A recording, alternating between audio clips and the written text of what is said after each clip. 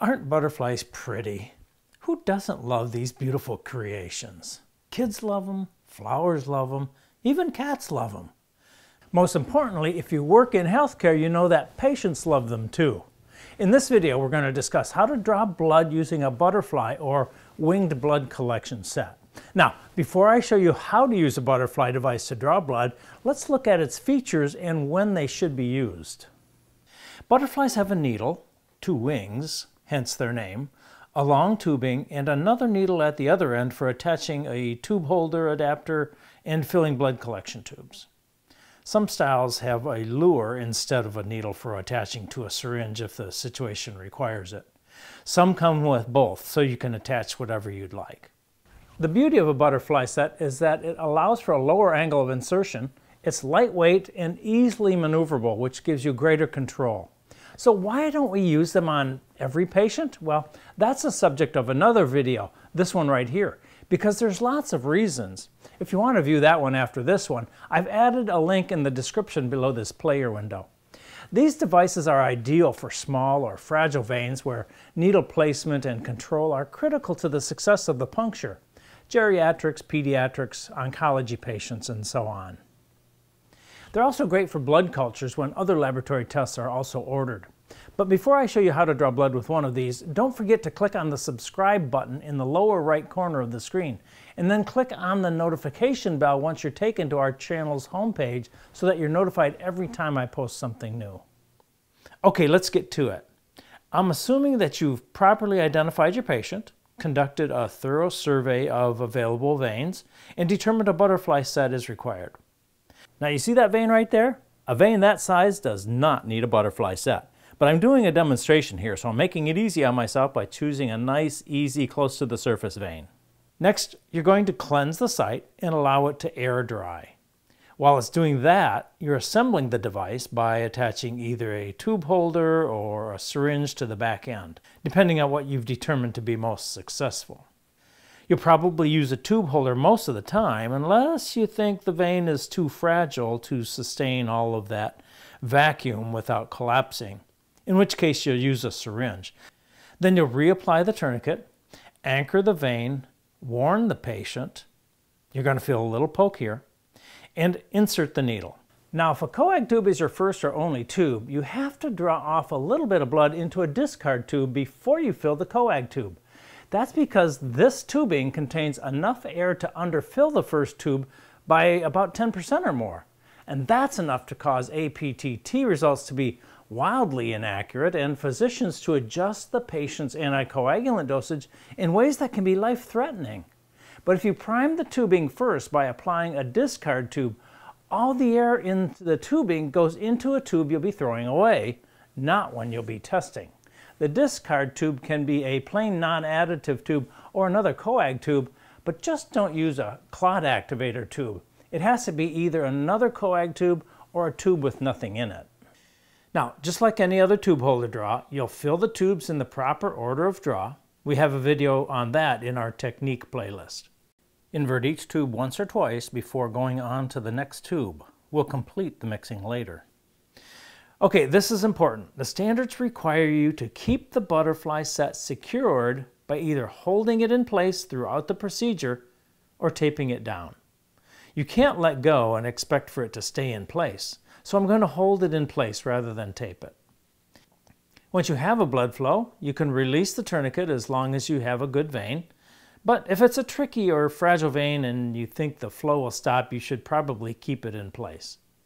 If you're drawing blood cultures, apply the tube holder to the aerobic vial first, followed by the anaerobic vial if included in the set. And that's because you want the air in the tubing to go into the bottle where the organisms require air, the aerobic bottle.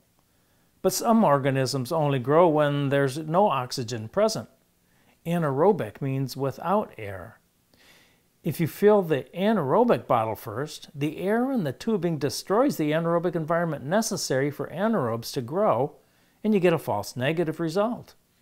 That's devastating to the patient because people don't live long with anaerobic bloodstream infections that go undetected. After the blood's been obtained, release the tourniquet if it's not already been released, and place a clean gauze pad over the insertion site. Remove the needle and apply pressure, immediately activating the needle's safety feature according to manufacturer's instructions. Discard the needle into an appropriate sharps container. If you used a syringe, pull back gently on the plunger until you get what you need. Release the tourniquet, remove the needle, apply pressure, and activate the safety feature. Remove the butterfly set from the syringe and attach a safety transfer device. Discard the set according to OSHA guidelines and your facility's policy. Then fill the tubes according to the correct order of draw. After all tubes are filled, complete the mixing by inverting each tube slowly and deliberately at least 5 times. No more than 5 times for the coag tube. Now, here's why a lot of people like to use winged blood collection sets, and probably why they're used even when the vein doesn't require it. Let's go back to our syringe draws. You see this flash of blood right here? That indicates that you're in the vein. A lot of people like that. In fact, they rely on that flash to know whether they should continue or try to relocate the needle. But don't be fooled. You cannot rely on a flash to determine whether you're in the vein or not. A flash of blood in the butterfly can always be relied upon as evidence of proper needle placement, but no flashback can happen for any number of reasons, even when the needle is in the vein. Low blood pressure, a tourniquet that isn't tight enough, and much more. So just because you don't see a flash, don't assume you're not in the vein. You might just be. Apply the first tube to be sure, or pull back on the syringe, before you relocate the needle. A flash of blood might be a good indicator that you're in the vein, but the absence of a flash is not an indicator that you're not in the vein. Butterfly sets have different ways to conceal the contaminated sharp. The latest technology is a push-button activation where you simply push a button before removing the needle from the patient's arm and the sharp retracts, rendering it harmless. Other devices activate by having the operator pull the contaminated sharp into the spine of the butterfly. Still others have a hinged shield that the user moves into place to cover the needle before disposal. So here's a question for you. Are you more or less likely to be accidentally stuck with a contaminated butterfly needle than any other device? The answer? You're up to 5 times more likely. That's according to statistics from EpiNet, the infection surveillance project at the University of Virginia. Butterfly devices are not inherently unsafe. It's just that people don't use them safely or activate their safety features correctly. That's my guess. It's always coming down to behavior, doesn't it?